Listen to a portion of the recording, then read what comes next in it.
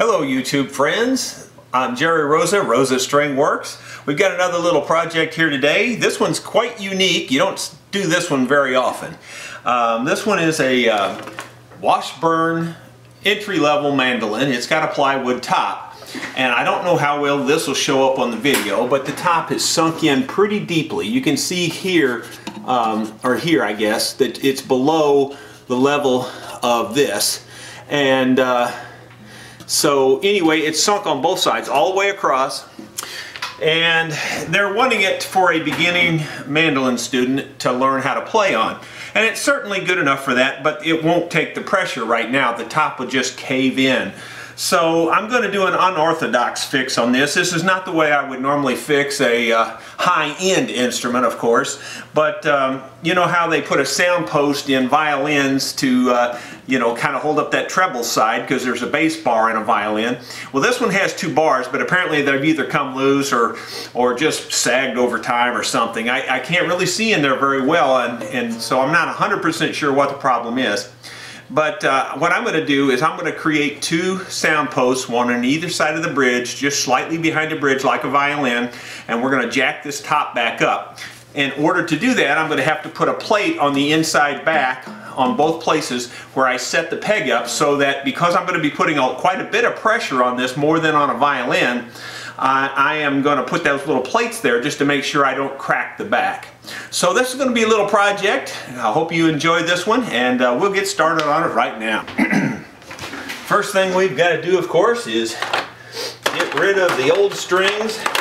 I told the customer when they brought them, I said, well, it's no problem to get rid of these strings because they're older than I am. They are very, very old. You can tell by looking. So we just cut them off and get rid of them. Saves time. And we'll take them loose up at this other end too. Just yank them off of there pretty much. Maybe we'll use this one as a good example of how to string an instrument as well. And there's a lot of people that do different things when they string an instrument, but we'll give you the simple, easy, foolproof method, and it works every time, and been using it for 20-30 years now, and it's probably the fastest way to string and the most assured way that it will hold and stay in tune, etc. Of course, we were a ways from that right now. We'll get to that in maybe part 2 of this video. Okay, we got rid of all the wire, and we'll set the bridge aside. And it definitely is sunk in pretty good. It's going to be a trial and error actually to make this work. It's there's no one way to measure this, and I'm looking for a gauge that I do have that will do some measuring. Okay, I've got the tool I'm going to be using to figure out how long I want to make this. The problem is this is so sunk in that even this tool won't really do the whole job. I'm just going to get in there and measure the height right now, and I'm just going to go by just pure experience and add a certain amount of height to the post that I'm going to build. Well, of course I'm going to have to put a platform in there too, but anyway, this gauge should help me do this, hopefully. And let's see, set it in there and about where I think it needs to be, and lock her down, and then get her out of there. See if the other side just happens to be about the same, and it seems like it's pretty close, so that's a good thing. I don't have to measure both sides. I'll go in the other room, cut me some pads and little pieces of stick, and I'll be back in just a moment. Okay, I made myself a couple of little pads out of, this is cherry wood, by the way, and I didn't really even take time to do much finishing on them or anything. They're just bandsawed, and they're 1-inch square, and I would say the thickness on them is slightly under 1/8 of an inch thick. Matter of fact, it's actually closer to a 1/16 of an inch thick. And so they're not going to be really big supporting structures here. What they're just designed to spread out the stress, and it doesn't put the stress exactly in one little tiny spot. And we'll put that on the bottom of the back, or on the inside back, and we'll set this on top of it like this. And what I'm going to do right now is use this as my gauge to measure approximately the height of what I'm going to do. Now this may be trial and error. I may cut one of these and it may just not be long enough, or it may be too long. So I'm going to use this gauge. This is the pencil. I'm just going to, from the tabletop, I've got this sitting on the pad. And from the tabletop then to the top of the gauge is the exact height in there. Then I'm just going to take, and by eyeball, I'm going to add about a 3/16 here to it approximately to jack that top up. And that'll give me, I think that's more than I need, but that's what I'm going to start with, and then we can always cut it a little shorter.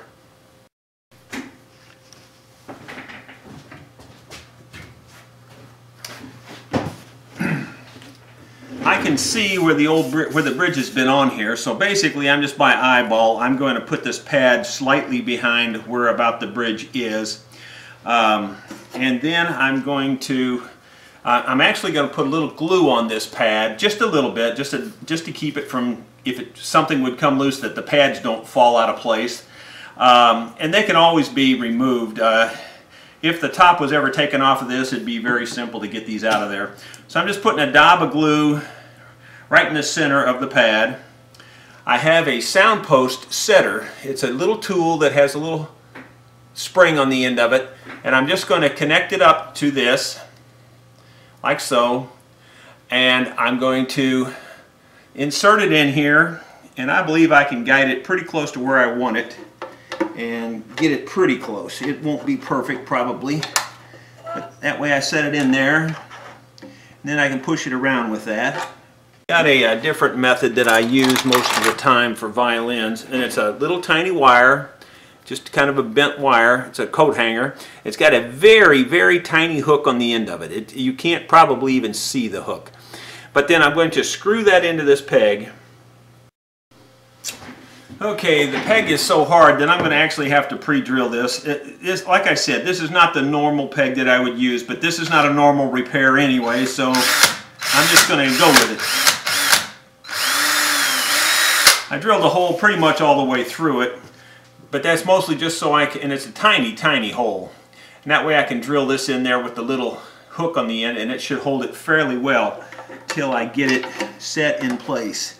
And that is, if I can get it set in place. I may still have it so long that I may not be able to do this. I'm going to lift it by hand even, like this, to try to help myself get it set in place.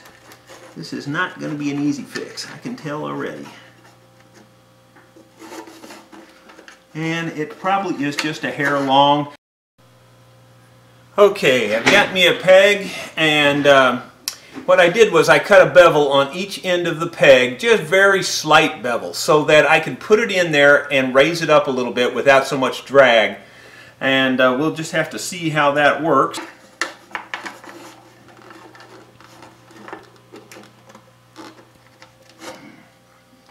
There we go.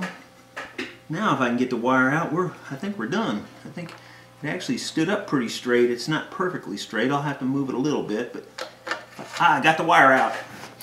Okay, it didn't raise it as much as I was hoping, but it'll keep it from going down any further, so that's the same process. Well, that definitely stiffened the top. I'm still on my pad, but I'm really only on the corner of my pad. I don't like that, but I think it's going to work fine. We'll go to the other side and see what happens.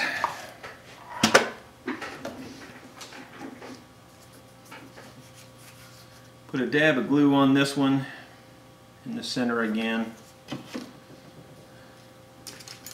and we'll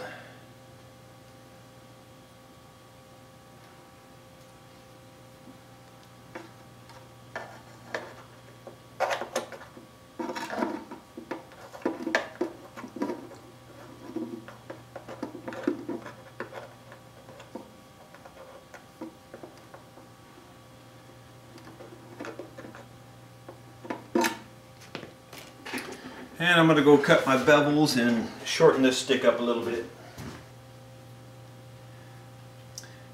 like I always say, if it was easy, monkeys could do this. And you don't see monkeys doing this.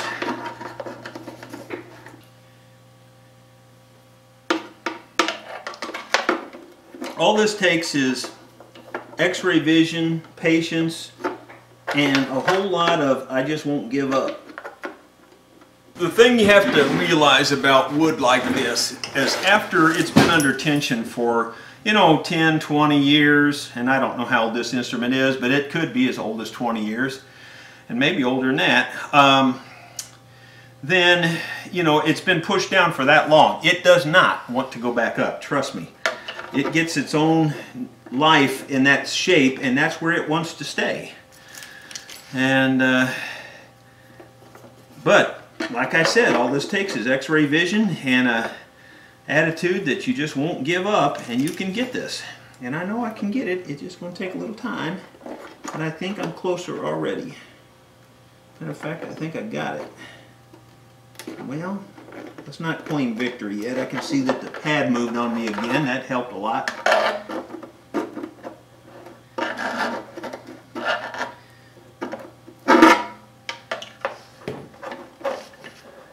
Got a piece of leather here protecting the top, and I'm prying the other side of the top up. There we go. Now why couldn't it have just been that easy all along? That was simple that time. Now if I can get my wire out without it falling out, that's the trick. The wire does not want to come out. It's so, the wire's so bent that it torques this post in there when I turn this to get it loose. Maybe I just wiggle it back and forth till I get it out, instead of unscrewing it out like I normally do.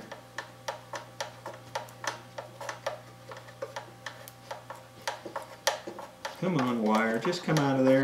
There, I got it. And the post is almost perfectly straight up and down this time. And that makes that top really solid right there where the bridge is going. So I think we're solid now. Would like the post to just be a hair straighter, and I'm taking a risk that I could lose it again. I think that'll do it. Okay, well, that wasn't exactly simple, but you can see how you can make it support your top if you have a top that's caving in on a mandolin, and it's a fairly common problem on the lesser expensive mandolins. But if you want to keep playing them, and you want to, you know, especially for someone like this person who's going to be a learner, a beginner, this will work. I mean, it won't have the best sound in the world, but it'll make this mandolin work again. Where the other fix, the real fix, would cost, you know, hundreds of dollars to take this off and rebuild the top correctly, and it's just not worth that. But this fix here, we're probably going to be into it for about an hour's worth of work by the time I get it strung back up. So we're talking probably about 50 bucks, something in that range. So it's not too bad.